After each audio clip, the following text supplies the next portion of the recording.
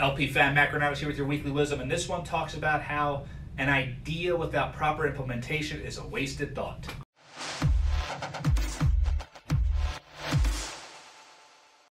So we all have ideas, we all have things we want to do, and what I will tell you is make a list of what they need to get done. I always have these brain dumps that I just toss all the ideas I have on them that I'm going to get to someday. And the reason why is because I want to get them out of my head, because I need my energy on action. Yes, great ideas come. I'm sure we've all had an idea like a Twitter. I'm sure we all had an idea like a Facebook, like an Uber. Ooh, Airbnb, I thought of that 30 years ago. That's fine, but here's what you didn't do is you didn't do anything with it. So, an idea without proper implementation is a wasted thought, and in reality, kind of a waste of time. So if you want to act on your ideas, that's great. Journal your ideas. Get them out on paper so you can come back to them whenever you want.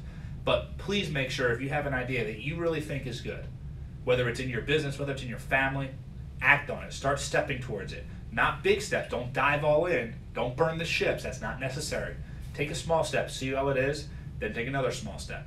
But remember, an idea without implementation is just a wasted thought. If you like what we just talked about, share it with somebody.